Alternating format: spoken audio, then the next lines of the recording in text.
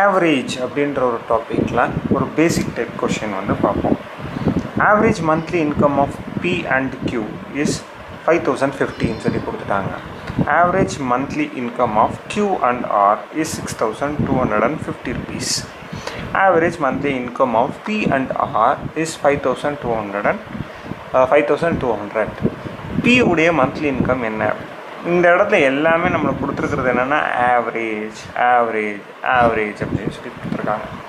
Average அப்படின்னு சொல்லி கொடுத்துட்டா ஸோ P and Q உடைய ஆவரேஜ் தான் இது. அப்போ வந்து டோட்டல் Pக்கும் Qக்கும் உடைய டோட்டல் எவ்வளோ இருக்கும் அப்படின்றது இந்த இடத்துல நான் உங்களுக்கு செஞ்சு காமிக்க போகிறேன். இப்போ பாருங்கள், கொஷினில் கொடுத்துருக்காங்க இல்லையா, P + Q உடைய டோட்டல் சேலரி எவ்வளோ இருக்கும்?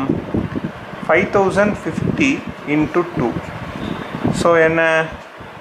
ஸோ 1100. ஓகேங்களா?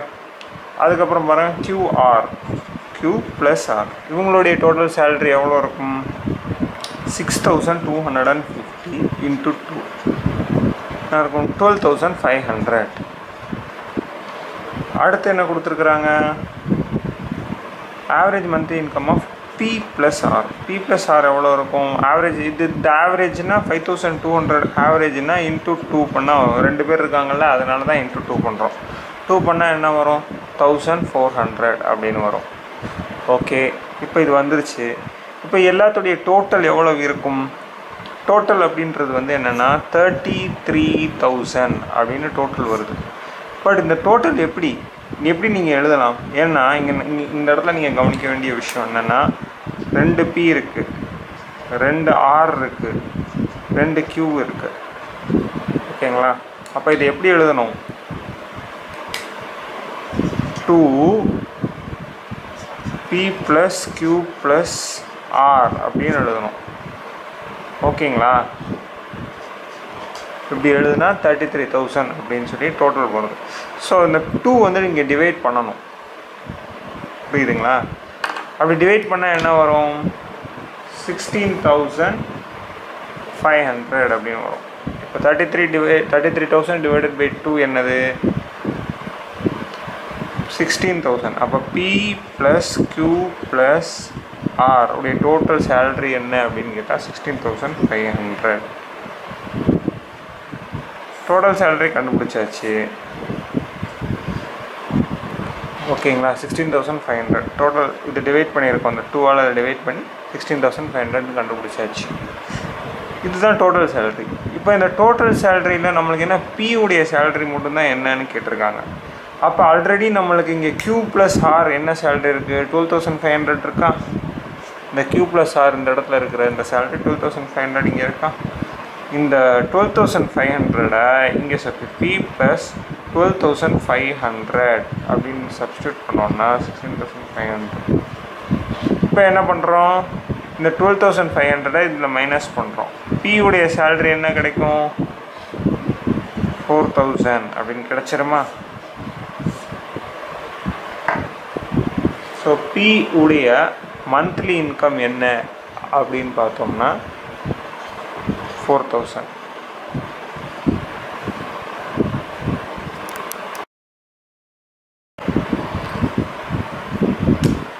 Average height of 27 people is recorded as 162 cm.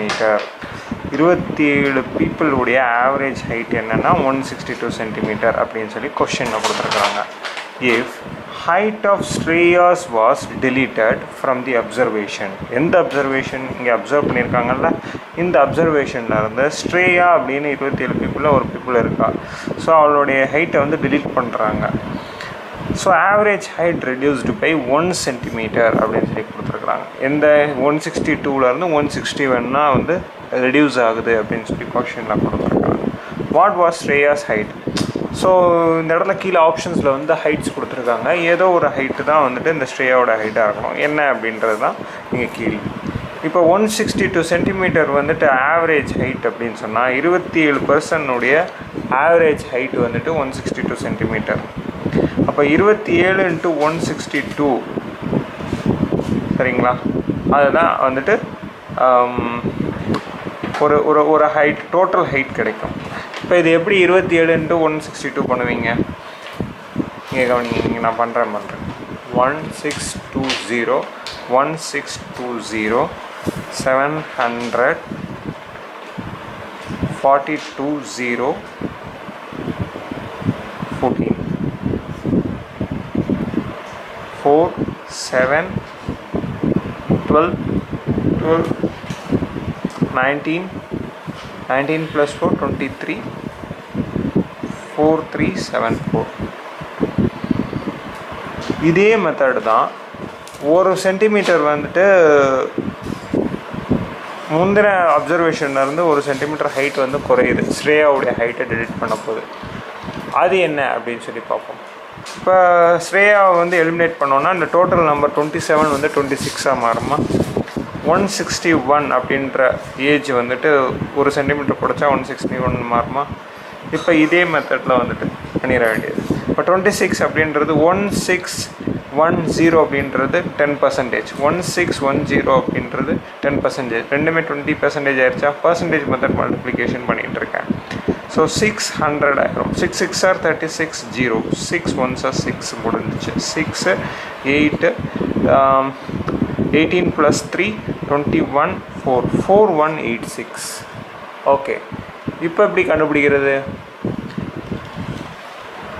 இப்போ இந்த வேல்யூவும் இந்த வேல்யூவும் தான். இப்போ இதையும் செப்ரேட் பண்ணோன்னா ஸ்ட்ரேயாவுடைய ஏஜ் என்ன அப்படின்றது. ஸ்ட்ரேயாவுடைய ஏஜ் என்ன?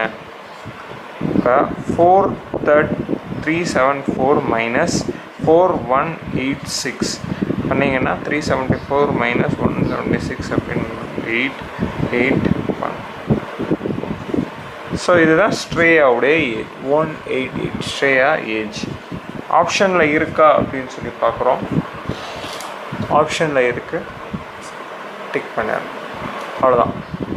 இது கொஞ்சம் வேகமாக ப்ராக்டிஸ் பண்ண உங்களுக்கு இந்த ஷார்ட்கட்ஸ் ஈஸியாக வந்துடும். இது வந்து மல்டிப்ளிகேஷன் ஷார்ட்கட் எப்படி பண்ணியிருக்கேன்றது பாருங்கள். இது வந்து 10%, இது 10%. ஓகேங்களா. இது வந்துட்டு இந்த 7 இருக்கு இல்லையா, 700 பண்ணியிருக்கேன். இந்த 6 இருக்கு இல்லையா, 7 6 are 42, ஒரு 0 ஆட் பண்ணியிருக்கேன். 7 2s are 14 முடிஞ்சிருச்சா. ஸோ இது என்ன மொத்தம் வந்துட்டு என்ன 27% ஆயிடுச்சா. ஸோ இது தான் எல்லாத்தையும் ஆட் பண்ணியிருக்கேன். அவ்வளோதான், வேறு ஒன்றும் இல்லை.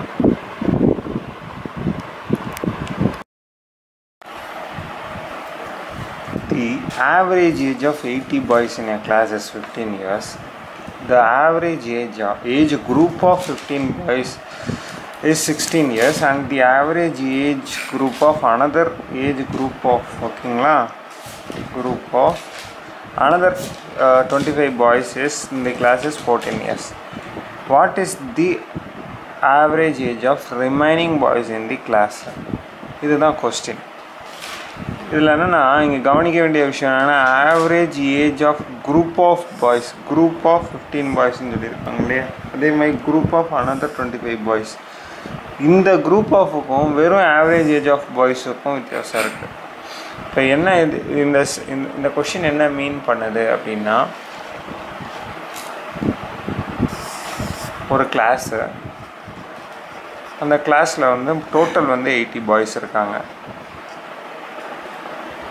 ஓகேங்களா. டோட்டல் வந்து 80 பாய்ஸ். இது வந்து என்னென்னா டோட்டல். அதில் வந்துட்டு ஒரு குரூப் ஆஃப் 15 பாய்ஸுக்கு வந்துட்டு ஏஜ் வந்து என்னென்னா 16 இயர்ஸ் இருக்கு.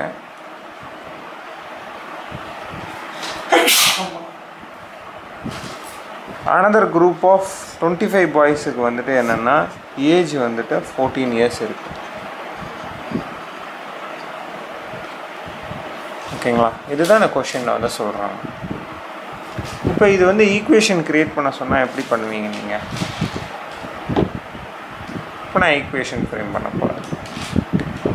ஸோ ஆவரேஜ் ஏஜ் வந்துட்டு கண்டுபிடிக்க சொல்லியிருக்காங்க. What is the average age of remaining boys in the class அப்படின்னு சொல்லி கேட்டிருக்காங்க. ரிமைனிங் பாய்ஸ் எவ்வளோ இருக்கலாம்? இப்போ வந்து 80 பாய்ஸில் வந்துட்டு 15 பாய்ஸையும் 25 பாய்ஸையும் கணக்கு எடுத்தாச்சு. ஸோ வந்து 30-40 பாய்ஸ் வந்து கணக்கு எடுத்தாச்சு. அப்போ ரிமைனிங் பாய்ஸ் எவ்வளோ இருப்பாங்க? 40 பாய்ஸ் வந்து ரிமைனிங் இருப்பாங்க.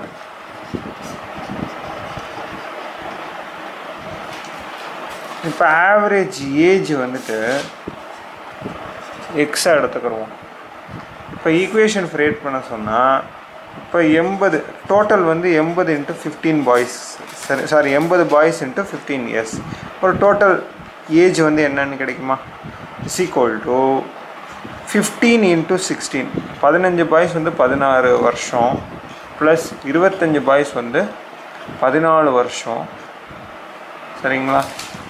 ப்ளஸ் 40 பாய்ஸ் வந்துட்டு என்ன ஏஜ்னு தெரியாது சரிங்களா? அதை எக்ஸ் அப்படின்னு சொல்லி இந்த இடத்துல நான் ஃப்ரேம் பண்ணிட்டேன். இப்போ இந்த ஈக்குவேஷன் வந்து 1200 80 × 15 வந்து 1200 15 × 16 வந்து என்னவாக இருக்கும் அப்படின்னு சொன்னால் 240 சரிங்களா? ப்ளஸ் 25 × 14 வந்து 350 ப்ளஸ் 40 × x. இப்போ எக்ஸ் என்னவாக இருக்கும்? இப்போ இது ரெண்டையும் கொடுத்தீங்கன்னா 500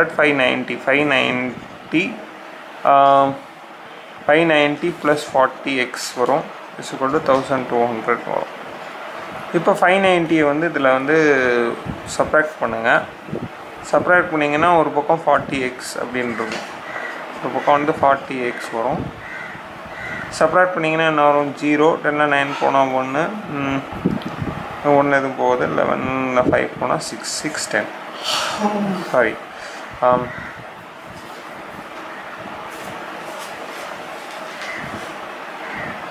0 10 போனால் 1 ஓகே 6 10 ஃபைன். இப்போ வந்துட்டு எக்ஸ் வந்து என்ன அப்படின்னு சொன்னால் 610 / 40. ஸோ இதுக்கு என்ன ஆன்சர் வரும்? ஒரு 15.25 சம்திங் வரும். 610 இதுதான் வந்துட்டு average remaining பாய்ஸுடைய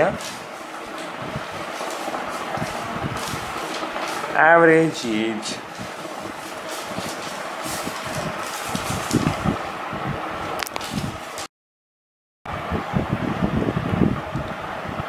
Three years ago, the average age of A and B was 18 years. இப்போ நல்லா ஞாபகம் வச்சுக்கணும். 3 years ago, while C joining them now. Cன்னு ஒரு கேரக்டர் புதுசாக இதில் வந்து இன்ட்ரடியூஸ் ஆகிறாரு. The average age becomes 22 years. அவர் வந்துட்டு உள்ளே வந்தவுடனே உடனே வந்து 22 years. ஆனால் இதுலேயே ஒரு விஷயத்தை கவனிக்கணும். இங்கே பாருங்கள், while C joining them now. நவுன்னா என்னது? இது வந்து 3 years ago. இது வந்து ப்ரெசன்ட் ஏஜை பற்றி பேசுகிறாங்க. ப்ரெசன்ட் ஏஜில் வந்து புதுசாக வந்து ஒருத்தர் வந்து ஜாயின் பண்ணியிருக்காரு 22. அவர் வந்து ஜாயின் பண்ணவுடனே இந்த ஆவரேஜ் ஏஜ் 18 இருக்கு இல்லையா, அது வந்து 22 இயர்ஸாக மாறுது. How old is C now? அப்படின்னா என்ன? ப்ரெசன்ட் ஏஜ் உடைய சியுடைய ப்ரெசன்ட் ஏஜ் என்ன அப்படின்னு சொல்லி கேட்குறாங்க. இப்போ கவனிங்க, இது எப்படி பண்ண போகிறேன் அப்படின்றத கவனிங்க. 3 years ago. ஸோ 18 இயர்ஸ் வந்துட்டு ஏவையும் பியும் பற்றி மட்டும் தானே பேசுனாங்க. அப்போ 2 கேரக்டர் தான் உள்ளே இருக்காங்க. ஸோ 18 × 2 என்ன வரும்? 20 2 8 16 6 36 அப்படின்னு வந்துருச்சு. இப்போ இன்னொன்று என்னென்னு? 3 years ago. அப்போ 2 பேருக்கு வந்துட்டு 3 years agoனா 3 + 3 6 இயர்ஸ் தானே. ஏன்னா 3 வருஷத்துக்கு முன்னாடி அப்படின்னா இவருக்கும் 3 வருஷம் கூடியிருக்கும், இவருக்கும் 3 வருஷம் கூடியிருக்கும்ல. ஏக்கும் 3 வருஷம் கூடியிருக்கும், பிக்கும் 3 வருஷம் கூடியிருக்கும். ஸோ வந்து அதை ரெண்டையும் ஆட் பண்ணி 6 இயர்ஸ் அப்படின்னு பண்ணுறேன். ஸோ இதை ரெண்டுத்தையும் நான் ஆட் பண்ணணும். 6 இயர்ஸ் வந்து இந்த 36ஓட ஆட் பண்ணால் 42 இயர்ஸ் அப்படின்னு வரும். 42 இயர்ஸ். இது என்னது? percentage of A plus B. Percentage of A plus B கண்டுபிடிச்சாச்சு. பர்சன்டேஜ் கண்டுபிடிச்சாச்சு. இப்போ என்னென்னா சின்னு புதுசாக ஒரு கேரக்டர் வந்து உள்ளே வர்றாரு. சின்னு ஒரு கேரக்டர் வந்து உள்ளே வர்றாரு. A + B + C அப்படின்னு 3 பேர் உள்ளே வர்றாங்க. இப்போ வந்துட்டு இப்போ இவர் வந்த உடனே அவருடைய ஆவரேஜ் ஏஜ் வந்து என்னவாக மாறுதுன்னா 22 இயர்ஸாக மாறுது. மேலே இங்கே கொடுத்துருக்குற மாதிரி. இப்போ நம்மளுக்கு A + B வந்து 42ன்னு தெரியும். சரிங்களா? இப்போ இதுக்கு பதிலாக நம்ம 42 இயர்ஸ் சப்ஸ்டியூட் பண்ணிக்கலாம். ப்ளஸ் சி அப்படின்னு ஒரு புதுசாக அவருடைய ஏஜ் வருது. ஸோ இதை 2ஆல் டிவைட் பண்ணா ஆவரேஜ் ஏஜ் வந்து என்னவாக இருக்குது? 22 இயர்ஸாக இருக்குது. ஆமாவா? சாரி, 3 3 பேர் இல்லையா? ஸோ ஏ ப்ளஸ் பி ப்ளஸ் சி 3 பேருடைய ஆவரேஜ் ஏஜ் வந்து 22 இயர்ஸாக இருக்குது. இப்போ வந்து பாருங்கள் 66ன்னு வந்துருமா? So C is equal to 40 3 × 22 sir 66. ஓகேங்களா? 42 3 × 22 சார் 66. 66 மைனஸ் 42 என்னது? சி உடைய ஏஜ் வந்து 24 இயர்ஸ். இந்த ஆன்சர் இந்த ஆப்ஷன்ஸில் இருந்தால் டிக் பண்ணிட வேண்டியது.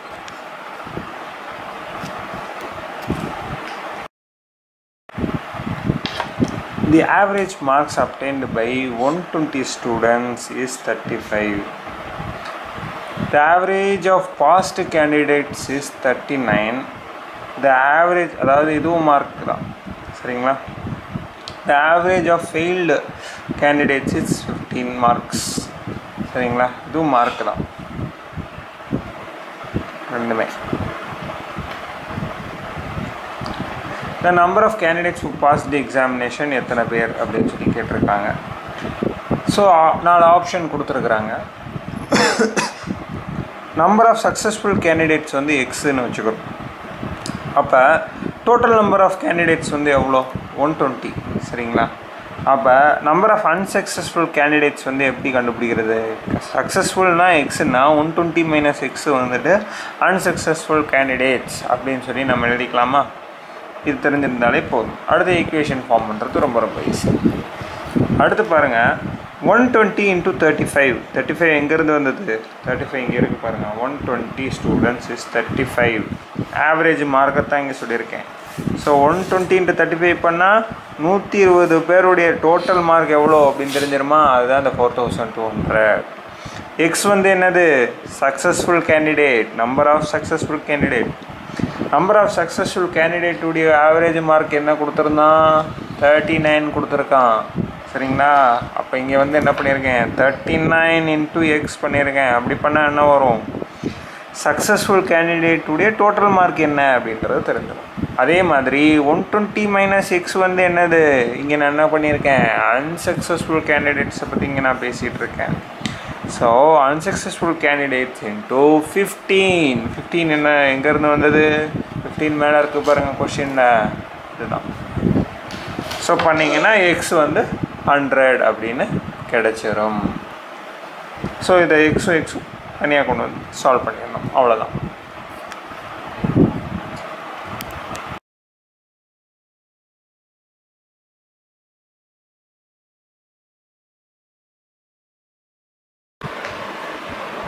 Phrasal verb இங்கிலீஷில் பார்க்க போகிறோம். இந்த மாதிரி ஒரு சென்டென்ஸ் கொடுத்து ஆப்ஷன்ஸ் கொடுப்பாங்க. As soon as I opened the door of my house, then I smelled the distinctive aroma of the fresh coffee அப்படின்னு சொல்லி ஒரு சென்டென்ஸ் கொடுத்துருக்குறாங்க. இந்த சென்டென்ஸில் ஏதோ ஒரு பாட்டில் எரர் இருக்குதுன்னு அவங்களே கொடுத்துருவாங்க. அந்த எரருக்கு நம்ம கொடுத்துருக்குற அந்த 4 ஆப்ஷனில் எதை ரீப்ளேஸ் பண்ணால் நல்லாயிருக்கும் அப்படின்றது தான் இங்கே கேள்வி.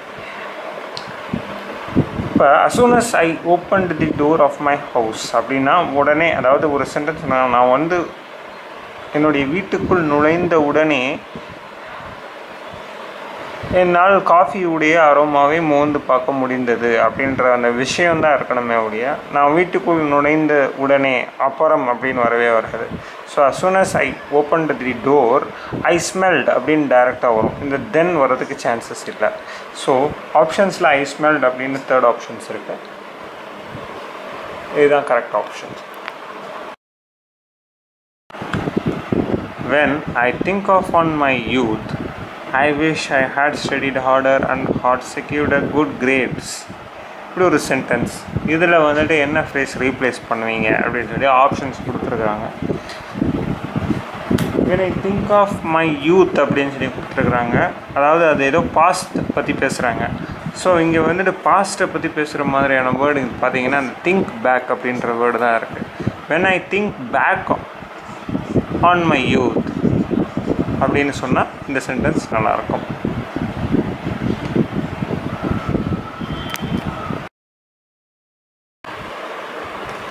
Although he had fever among the governing class, but he was able to give the population food. So இந்த இடத்துல என்ன ஆப்ஷன் ரீப்ளேஸ் பண்ணால் நல்லாயிருக்கும்? So although he had fever among the governing class, but அப்படின்னு இந்த இடத்துல ஒரு கன்ஜெக்ஷன் வந்து தேவையில்லை. So he was able to get அப்படின்றது இருந்தாலே போதுமானது. ஈஸியாக வந்துட்டு நம்மளால் ஆன்சர் இந்த மாதிரி கொஷினுக்கு கொடுக்க முடியும். ஸோ இந்த மாதிரி கொஷின் வந்துட்டு எஸ்பிஐ ப்ரிலிம்ஸ்லேயும் கேட்குறாங்க, ஐபிபிஎஸ் ப்ரிலிம்ஸ்லேயும் இப்போ கேட்குறாங்க. நோட் பண்ணிக்கோங்க. A research team which includes some well-known names is very optimistic in the process அப்படின்னு சொல்லி கொடுத்துருக்காங்க. இந்த சென்டென்ஸுமே கரெக்டு தான். பட் கரெக்டான சென்டென்ஸ் எப்படி இருக்கும் அப்படின்னு சொன்னால் ரொம்ப கரெக்டாக ரொம்ப ஆப்டாக இந்த சென்டென்ஸ் இன்னும் கொஞ்சம் அழகாக்குறது எப்படி அப்படின்னு சொன்னால் இப்போ the research team which include some well known names அப்படின்னா ஒரு சயின்டிஸ்டுடைய குழு நேம்ஸ் அடக்கிய ஒரு இது வந்துட்டு வெரி ஆப்டிமிஸ்டிக் அப்படின்னா நம்பிக்கை, ஏதோ ஒரு ப்ராசஸில் வந்து ரொம்ப நம்பிக்கை இருக்குது. ஸோ அந்த ப்ராசஸ் அப்படின்றது என்னன்னு தெரியாது. இந்த ப்ராசஸில் நம்பிக்கை இருக்குது அப்படின்றத விட எபவுட் தி ப்ராசஸ் அப்படின்னு நம்ம இந்த சென்டென்ஸை கொடுத்தோம் அப்படின்னா இந்த ப்ராசஸுக்கு பதிலாக எபவுட் தி ப்ராசஸ் அப்படின்னு சொல்லி இந்த இடத்த நம்ம கொடுத்தோம்னா அந்த ப்ராசஸை பற்றி அவங்க வந்து ரொம்ப நம்பிக்கை வச்சுருக்குறாங்க அப்படின்ற மாதிரியான சென்டென்ஸ் தான். அந்த ஏதோ ஒரு சயின்ஸ் ப்ராசஸ் வந்திருக்கு, ரிசர்ச் ப்ராசஸ் மேலே, அந்த ப்ராசஸை பற்றி விஷயங்கள் மேலே அவங்க ரொம்ப நம்பிக்கை வச்சுருக்குறாங்க அப்படின்ற மாதிரியான சென்டென்ஸ் இது. ஸோ இந்த சென்டென்ஸுக்கு அபவுட் தி ப்ராசஸ் கொடுத்தா ரொம்ப அழகாக இருக்கும். In Indian democracy, it is necessary for the citizens to beware of all the political facts about every political party. Beware அப்படின்னா ஜாக்கிரதையாக இரு அப்படின்னு சொல்லி அர்த்தம். பீவேர்னா ஜாக்கிரதையாக இரு அப்படின்னு சொல்லி அர்த்தம். பட் இவங்க கொடுத்துருக்குற சென்டென்ஸ் படி பார்த்தோம்னா ஒவ்வொரு பொலிட்டிக்கல் பார்ட்டி எப்படி தெரிஞ்சுக்கோங்க அப்படின்னு சொன்ன மாதிரியான ஒரு சென்டென்ஸாக தான் இருக்குது. ஸோ அதுக்கு வந்து ஆப்ஷன் 1 கரெக்டாக இருக்கும். டு பி அவேர் ஆஃப் அப்படின்னா அவேர்னா அவேர்னஸ், ஏதோ ஒரு விஷயத்தை பற்றி விழிப்புணர்வு நம்மளுக்கு தெரிஞ்சிருக்கணும். சரிங்களா?